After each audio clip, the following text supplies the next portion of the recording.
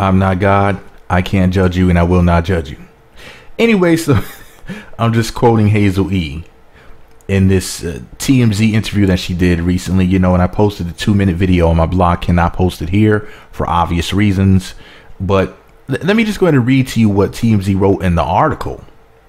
TMZ wrote, now this is October 19th of 2017. They posted an article titled, Hazel E, sorry I said all gays should burn, but the Bible says, you know, in reference to the whole Rose Burgundy posting the burning rainbow gay pride flag and them talking about homos can go burn in hell for all they care. So TMZ writes, Love and Hip Hop Hollywood star Hazel E is eating her words and asking her LGBT fans to forgive her for saying gays should burn in hell. We spoke to Hazel Thursday, the day after she went on a homophobic social media rant. Someone accused her boyfriend and fellow Love and Hip Hop Hollywood star Rose Burgundy of being gay. And they could just say his name. His name is Cam Yonsei.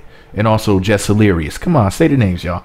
And they both went ballistic, invoking the Bible and wishing fiery death on all gays. Hazel admits it wasn't the brightest thing to do, especially because she relies heavily on the LGBT community support. Rather, LGBT community's support, excuse me. Gotta throw the S in there. We all know gays are great for throwing S's and things. Excuse me, throwing S's and things. She's now backing off the death wish, but she's clinging to the religious part of her rant.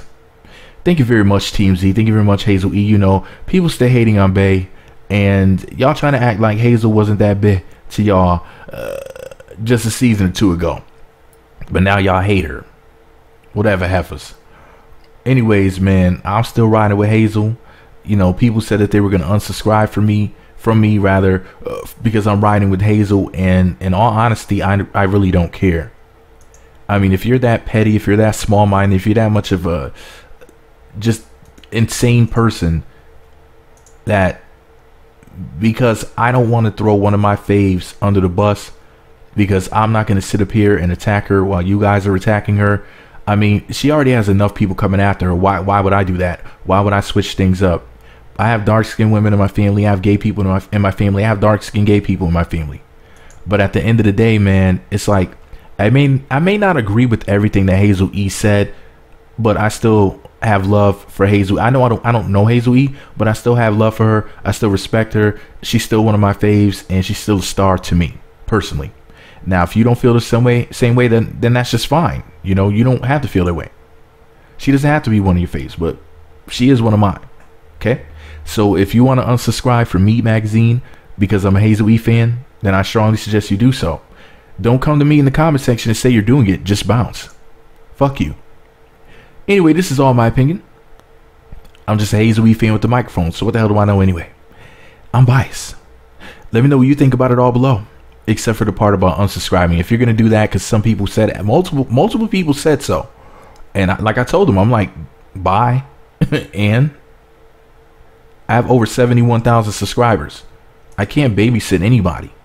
If you want to bounce, fine.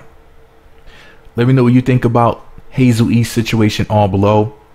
Be sure to subscribe to the Meat Magazine YouTube channels. Visit meatmagazine.blogspot.com for more. Follow me on Twitter at Meat Magazine, Meat Magazine 7 on Google+, Meat Magazine blog on Instagram. Be sure to hit that notification button. It's right next to the subscribe button. Looks like a bell. Once you click that button, you'll be sent alerts. You'll be notified when the videos get posted.